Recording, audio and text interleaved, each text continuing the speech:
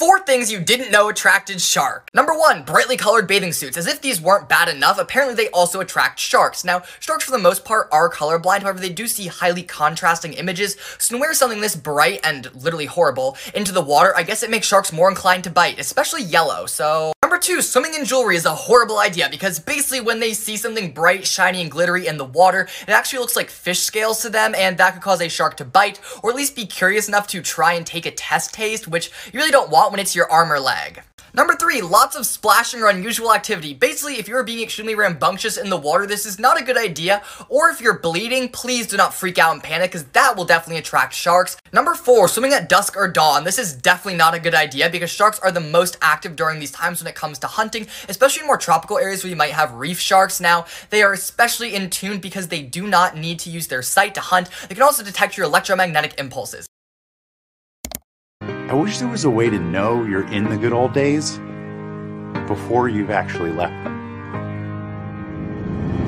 I wish somebody would have told me, babe. On that powder, now you walk around with 50 in your trousers. Diamonds bullying on my chest, no fucking blouse. Bitch, I make it rain shower. You did that. Ain't want no thing about you. You can zip that. Hit them with that block.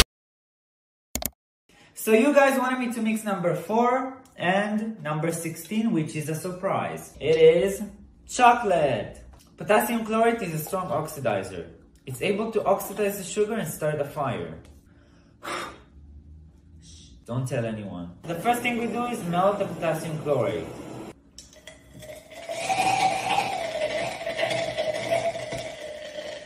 Oh my god!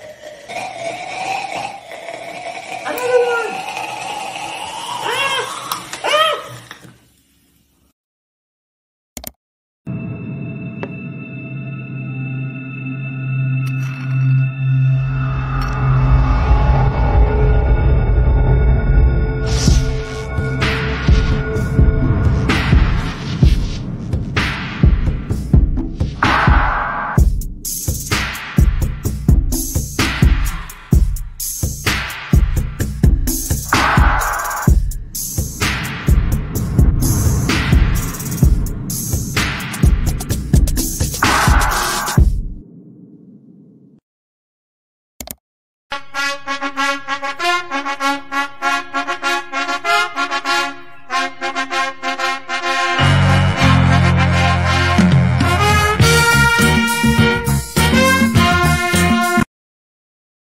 How far can a Sharpie pen draw? For me, every single Sharpie I test goes far. And honestly, I've never picked one of these up that didn't work. This one was interesting though, because it didn't put down a lot of ink. You can literally see how light it is. And I was drawing with this one for about 40 minutes. I had to make the treadmill go slow because it was such a small tip. But eventually it ran out of ink at 779 laps. And that's a pretty good 1.25 miles.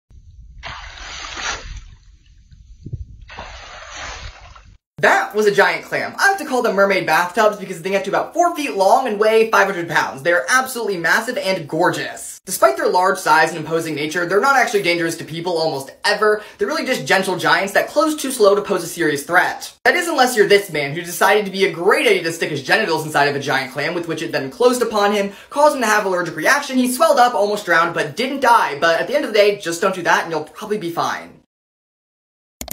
This is a rattle from a rattlesnake. I've always wondered how rattlesnake rattles make sound. Well, if you look inside, you'll see it's pretty hollow. This is very surprising. I thought rattlesnake rattles worked like maracas, and they had little bits inside that knocked around to make sound. But they're hollow, so that can't be the case. But look here, if I pull on the rattle, a piece comes off. It seems like the rattle can come apart in different sections. Here's an image that can help us see how the sections fit together. One section is highlighted in white. See how all of the segments fit loosely inside each other? Now look at this. Notice how the segments aren't firmly connected. They have space to wiggle around and move. So when the rattle is shaken, those segments knock into each other. And that's how a rattlesnake rattle rattles.